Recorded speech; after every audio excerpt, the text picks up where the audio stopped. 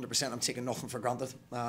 Football, can bite you in the bum if you don't do the simple things well.